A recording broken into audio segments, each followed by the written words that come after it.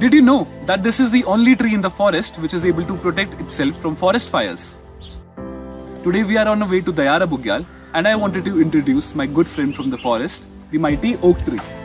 Oak trees live for hundreds of years, which makes them the wisest tree in the wild. And just like our elders in the families, they take care of all the animals and plants around them.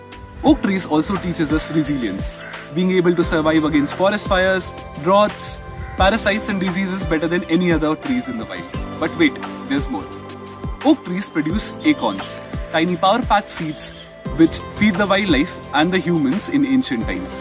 Here's a cool fact. Oak trees don't produce acorns until they are 50 years old. With around 500 species, they are found all across the world and the Himalayas. In Himalayas, you will find majorly 3 varieties, which are the Moru, the Kharsu and the Banjuk. Oak trees are carbon superheroes, and they absorb carbon dioxide and give out life-giving oxygen into the wild and keeping the planet healthy. And the reason why oak trees can survive forest fire? Well, oak trees are tough. Their thick bark acts like armor, protecting them during fire. Even if the fire damages the outside, they can regrow from the base afterwards.